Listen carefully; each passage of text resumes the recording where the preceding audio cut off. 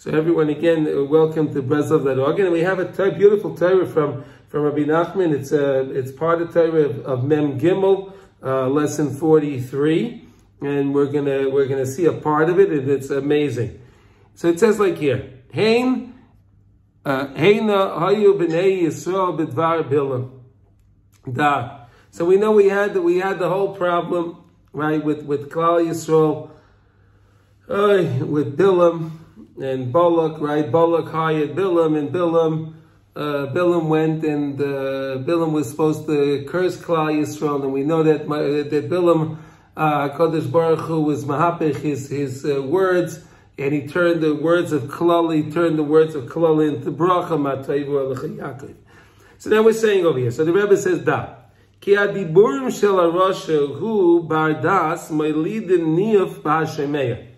A very interesting idea that when a Rasha speaks, when you hear a Rasha speaking, it brings about feelings of immorality.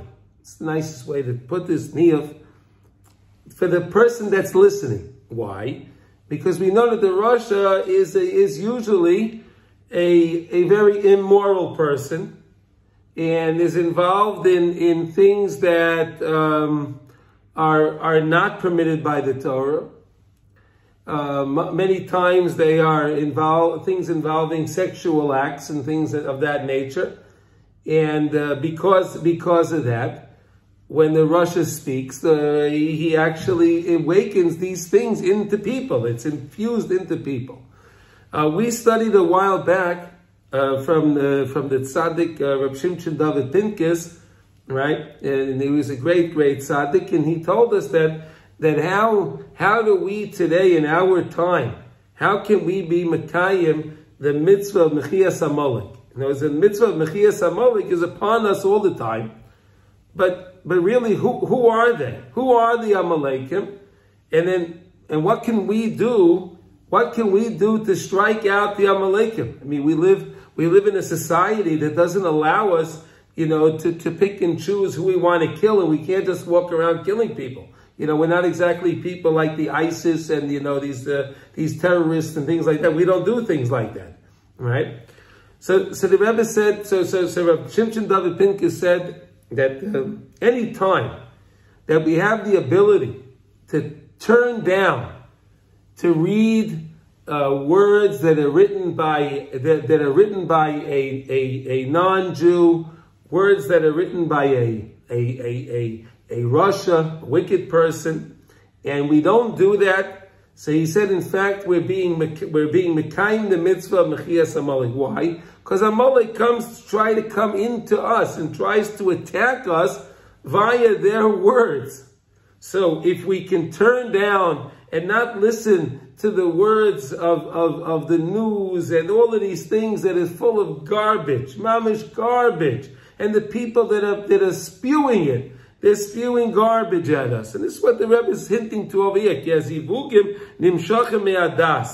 zivugim, pairs, groups, matches, are drawn from the das. Where's the das? The das is in our mayach, in the mind. Adam knew of his wife Chava.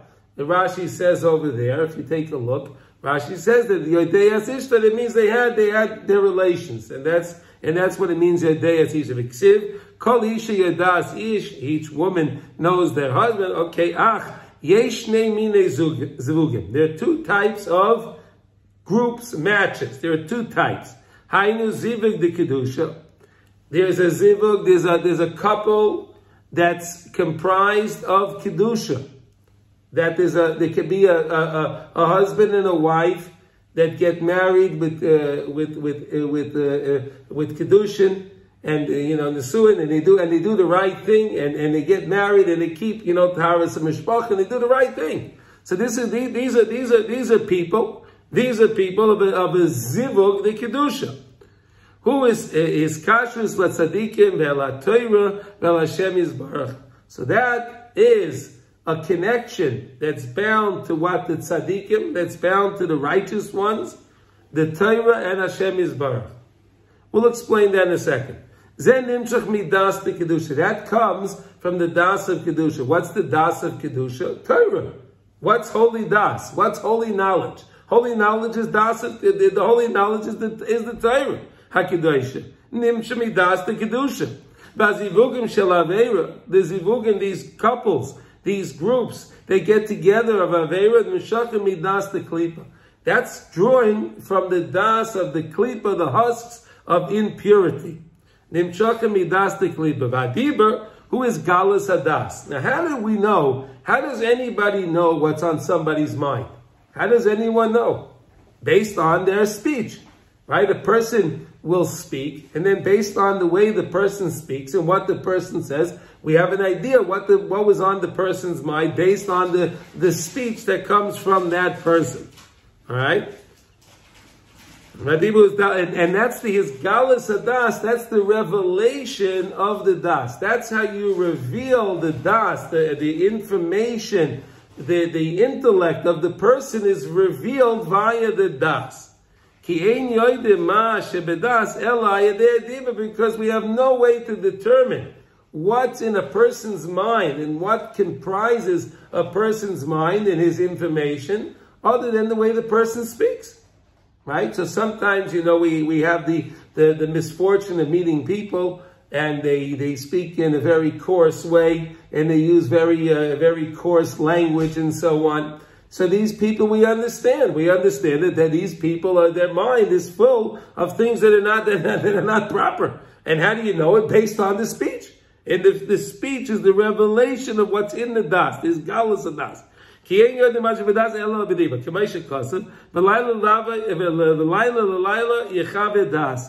night is where it comes upon the das. Yechave miloshen diber. Yechave, it says here from the words of David HaMelech, is a lashon of speech. Shadiber medaber mashe bedas. The words speak what is in the das of the intellect of the person.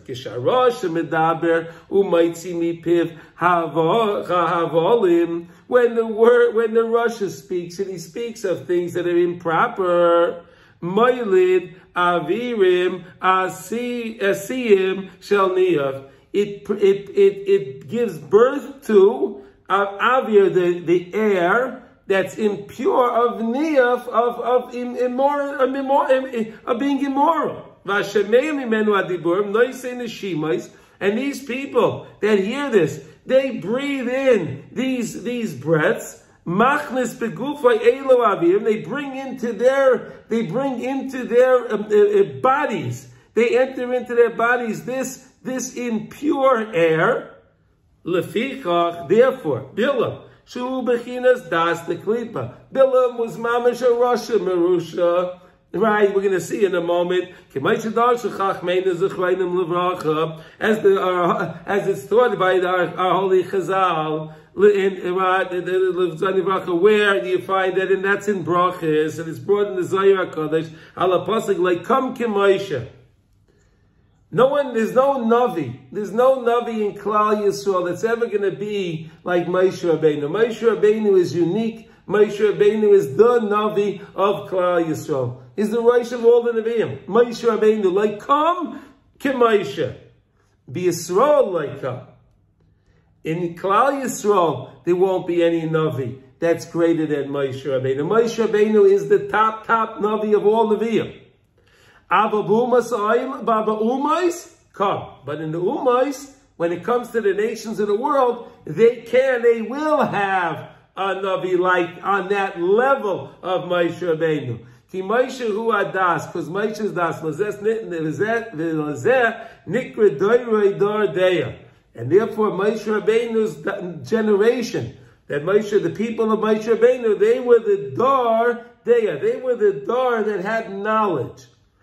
V'lakach shenitlu Mayav Eitzah b'Midyan, and therefore when Mayav took the Eitzah from Midyan, Amru lahem ein koicha ela b'peh. The only koich is in the mouth. Ki apeh hu is Galus Hadas. Look what they knew, because the mouth is the revelation of the das that's inside the person's mind. Amamoyer. Af onu novay aleim ba'adam koichai shekoichai be'peh. So therefore, why did Balak want to bring in a person that has the koyach of dibur, but he understood he had the koyach of dibur from the klipa, not the koyach of dibur from kedusha, like Moshe Rabbeinu. But he understood that if he's going to fight Moshe Rabbeinu, and Moshe Rabbeinu's koyach is bepeh, Moshe Rabbeinu's koyach is bepeh, so he needs someone that can fight Moshe Rabbeinu on his level, bepeh. But he wanted it to be someone that was an impure person. And there couldn't be a person that was more impure than Bilam Arasha. Amazing. Mamish amazing. Kihu gam kain das the klipa. So Moshe Rabbeinu is the Dardei Das. That's Moshe Rabbeinu. Das the Kedusha. Bilam Arasha who gam kain das, but he's the das of the klipa. He's the information, he's the knowledge of the husks of impurity. But we studied this many times together. HaKadosh Baruch Hu makes everything equated in the world. Whenever there's a level of holiness, there's also a level of impurity. Hashem has everything always balanced in the world. Everything has to always be balanced. That's the way HaKadosh Baruch Hu made everything. The Rebbeinu Shalom wants everything to be balanced. And that's what he says, V'yadei das elyon. He knows the das of the upper knowledge.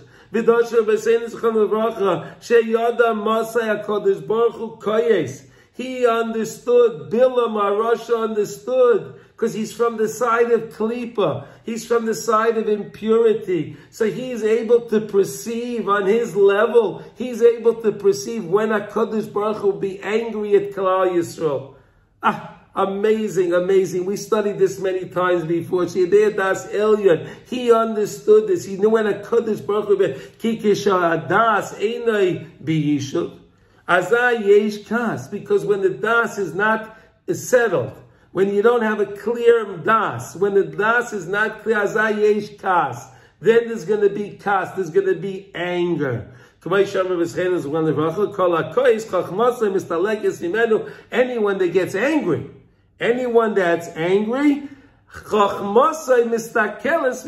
his chachma leaves him. The person loses his chachma when he gets upset. Look how important it is to keep calm always. Look how important, because you lose your intellect. Your mamish can lose intellect when a person gets upset. Is it really worth to get upset? Is it really worth it to lose your intellect? Is it mamish? Is that worth it? You have to think of this. Mistalekes mimenu. Uleficha keshekas Moshe Rabbeinu alav shalom. And when Moshe Rabbeinu got upset at Klal Yisrael, al anshe yatzavah sheba Midian, from those soldiers that came from Midian, nistalik mimenu adas, Moshe Rabbeinu lost his das, because again, Moshe Rabbeinu on his level, Moshe Rabbeinu on Moshe Rabbeinu's level. Again, we said how great Moshe Rabbeinu is, but Moshe Rabbeinu still got upset on his level for the one, and he was right for me. Nistalik mimenu adas. So Moshe Rabbeinu lost his das. So therefore, at that moment, Elazar had to be the one that would paskin the tefillas kelim, the halachas of tefillas kelim, how to purify vessels. Because again, Moshe Rabbeinu, because at the time that the legions came from Midian, he was upset. The questions were asked. So Moshe Rabbeinu was because he lost. We see the perfect raya that why we should never get upset. Look, even if Moshe Rabbeinu, the greatest tzaddik that we ever had in Klal Yisrael, the greatest Navi, we just said, the greatest Navi, but even if the greatest Navi can get upset, and he can lose his das, Allah chas kama v'kama, any of us, chas v'sholem, should ever get upset, we have to take this mamish to heart. Mamish to heart. Oh, azai ein kas, Kemai shekasav, let's turn the page here, shekasav, lo yireyu v'lo yashchisu b'chol har kochi. The Navi Yeshai says, Ki molo haaretz deya. But because HaKadosh Baruch Hu is Mola Haaretz, they are really, the whole world is filled with the knowledge of Hashem. Bilam Hayam Istakel, Bedas the Klipa. Bilam was looking at the das of the Klipa. He was looking at the intellect of the husk of impurity. Shehu Maisras Shel Das Elyon. And that's the leftovers, that's the Maisras, the extras from the Das Elyon. Ukishinistan Yada Shakadosh Baruch Hu Kishmishtan Yada Shakadosh Baruch Hu B'Kais Nimsa Shebilam Hu Das the Klipa. So because Bilam had this das, he would understand, and Kas comes from this place of impurity. So Bilam would understand, Chas v'shalom v'Kadosh Baruch Hu would get upset. Vayidei diburav hoylin avira ma'arisim shel niyaf. And he knew that his words would bring things of immorality. And look what happened. Look what happened. He gave the idea that the women should come, and look what happened. We lost 24,000 people.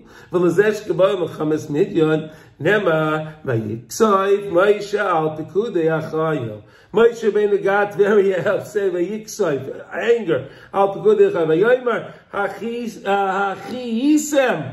Call Nekeva, Hine Haya Bidvar Bilam.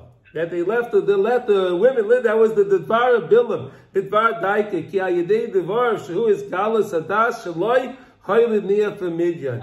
And that's how he brought in this idea of the impurity from Midyan. Lafikach Shaboy Melchemes Midyan Siva Yikru El Moshe HaPikudim. They brought together Moshe Rabbeinu the Pikudim. Vayoyma Vaynakre as Karban Hashem. They'll bring the Karban Hashem l'chaper al nafshesein l'fnei Hashem v'doshu b'zeinu l'vracha shekach amru apal pi shemidei aveira yotzu midei hira lo yotzu. So look what we see, what we're learning over here. This is an amazing idea. What we're learning over here from Rabbi Nachman. He's teaching us the greatest ideas over here. And what was Bilam's really his intellect? What was he trying to do? Bilam, what?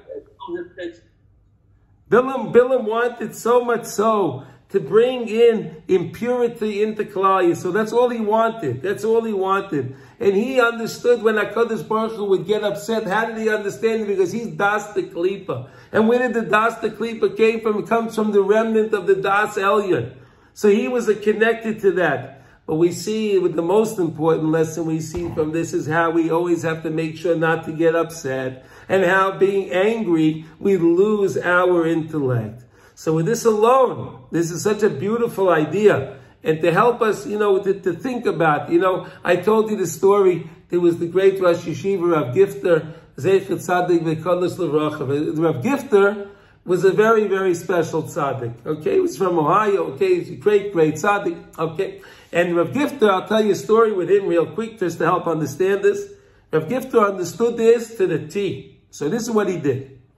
Rav Gifter had a house, and he had there was an attic in his house. Okay, and Rav Gifter had a special hat. He had a special hat that he left in his attic, and he made a hachlata. He made a commitment that I'll never get upset. I will never lose my anger. I will never get upset and be angry. And if I do feel that I need to become angry, what I'm going to do is I have to put on that hat. And if I put on that hat, then I can get angry. And what did he do? If any time Rav Gifter was in his house and he was thinking of getting upset, he heard something, he saw something, he was going to get upset. So what he did was he started to go up, he went up to the second floor. He walked up all the steps. And then he went from the second floor, he was going to the landing, and he had to go up to the next flight to get to the next step, to the attic. But he said, why did he do that? Because by the time he would get up to the second floor, and he would walk up all the steps, and he would think about it. He would think, what am I getting upset about? What am I getting upset about? Kol ma David Rachman l'tav David. Everything HaKadosh Baruch Hu does, he does for the good. So who am I to get upset? He almost never put on that hat because he understood this to the T. I'm not going to get upset. He understood the value of not becoming upset. So we have to take this to heart, everyone. Thank you, everyone. And let's see you the next time. And thank you for the listening on this.